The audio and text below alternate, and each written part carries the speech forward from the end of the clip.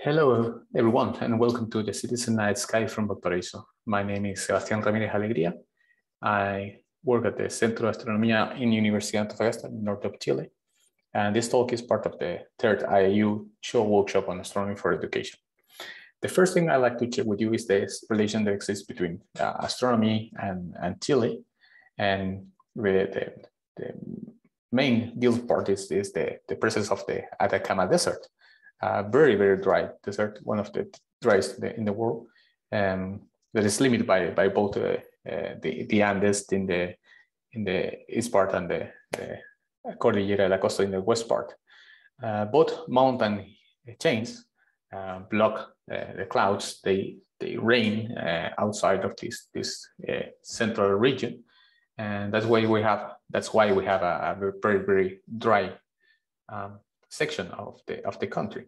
Antofagasta is located right here, and you can see the brown part as the desert. And then as you move to the south of the country, the mountains diminish their height, and the rain can enter to the continent and precipitate. And the other cluster of telescopes is around this area where you can find La Silla, Tololo, and Las Campanas. And here you have a Paranal, DLT, and ELMA. So you have in this country conditions that favor the construction of super B observatories. Projects from different countries and associations of countries has decided to install this project in Chile. And the presence of these extraordinary laboratories boosts both the astrophysical research in universities, the presence of astronomers, professional astronomers in the country, and help to spread ideas, astronomical concept through astronomical outreach. This is something that has happened in the last 20, 30 years, and using different media, television, radio, newspapers, and books.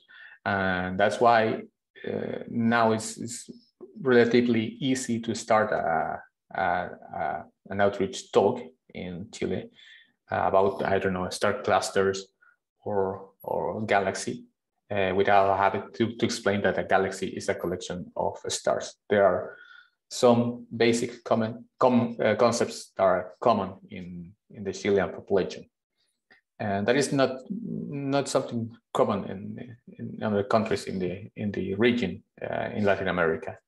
And I have realized that with my experience during the years.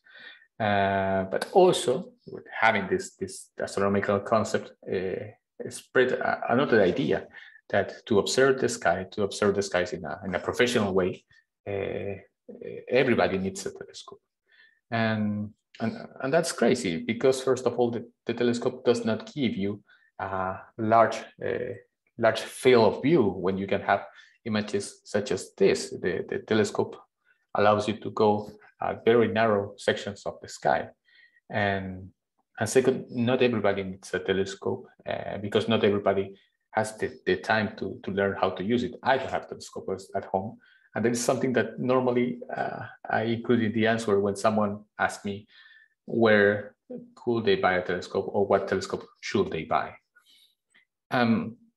So during the 2016, when I started working as a postdoctoral researcher in Valparaíso,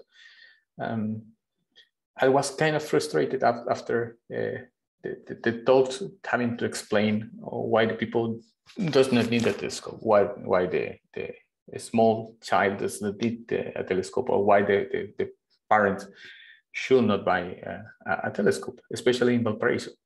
As Valparaíso is a city with a strong light pollution, not as much as Santiago, but you're in the middle of a city with hills and with lights coming from every direction.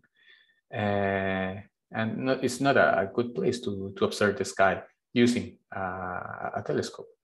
On the other part, Valparaíso is a very rich, culturally speaking city. It was a main Pacific port by the early 20th century. It was the first port that the ships reached after crossing Cape of Horns. And because this condition of port, it received a lot of migrants with different traditions, with different ideas, with different cultures and food, and it mixed it all together. And many first Chilean things happened in Valparaíso. The first football club, the first firehouse, the first newspaper, which is also the oldest newspapers written in Spanish that is still in circulation, was created in Valparaíso.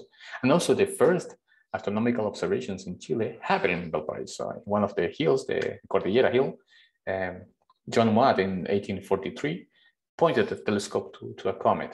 And that is something that happened in this port. And all this history has merged with the migrant and created a particular spirit, a spirit of exploration of science and exploration of knowledge. And I found that spirit in a cafe. I was invited by some, well, later friends that found in this cafe called Café Trabalengua, tongue twist cafe in English. And they offered me to participate in a series of talks, of workshop, including some talks on mathematics, on knitting, and on bread making, and where there I was with astronomy. And the name of that talk was Cielo a ojo desnudo, naked eye sky.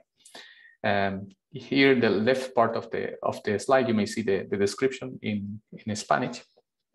But the main idea is first that the talks were open to anyone who wants to participate. That the idea is to first recognize the knowledge that each and every one of us has about the night sky, to compare this idea, to compare this knowledge, and to complement with new one, and then to practice observing the sky at night.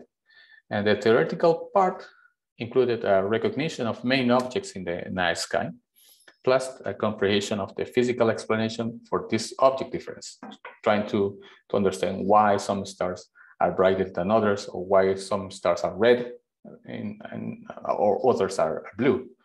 And then the practical part was to take all this idea, all this discussion, go to the city and try to observe the sky at night using a finding chart and just our eyes, and try to connect what we discuss with what we are watching.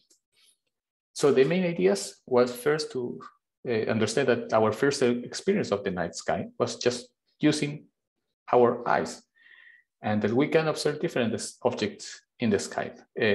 I support myself with this image, when we can see, for example, some galaxies, the Milky Way and the larger Magellanic Cloud and small Magellanic Clouds, and also some planets. And these are objects that are easy to spot in the sky by night in Chile. These objects may change in a daily, a weekly, a monthly, or yearly frequency. Everything we know from the sky, or almost everything, because we have now gravitational waves and well, cosmic particles, or high energy particles, was understood just from the light that we receive from the objects. And from the light, we complement with the physics, and we understand what is happening in the object. And also that the astronomical scales may be overwhelming.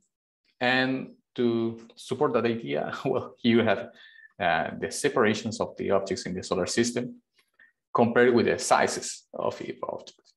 And the difference in sizes is notorious. Also the separations, and trying to understand that between every name, there's nothing in the middle, it's mostly empty. And also that at the same time, we cannot compare both the scales. If I put the size of the sun on the same scale as the separation between the planets, is not going to be possible to observe the objects. And the challenge of putting all the scales together into something graphic was also discussed in the talks. And well, I share with you some images of the night sky session. And as you may see, everybody's happy trying to spot objects. Even or fighting with the night pollution. Light pollution is part of serving in the middle of the city, and using the finding chart, and also not just using the finding chart from a moment, but also understanding that the finding chart changes from night to night. If I want to observe in March, I have to look for a finding chart for that night, and it's also the idea that the sky changes from day to day. And some of the participants share with me their experience with the sky. One of them was a musician. He found this web page of another musician. That's a project when he mixes the frequency or the orbital parameters of the planets in the solar system, and include sounds, so you can hear as the planet passes through a point, makes a note and sounds something as music. So what happened after February 2016? Well, new workshop on the cafe happened with a diversity of topics, no astronomical one. Some collaborations occur with a couple of participants, very enriching collaborations. Later in 2017, I moved to Antofagasta, and the next year the Café Trabalengua closed, but all participants were very happy to see the sky at night with new eyes and the support of just a finding chart, a very low-cost element to explore the sky. Thanks for listening. I'm happy to receive comments. That is my email, and we can stay and talk and discuss in the end of the session. Thank you.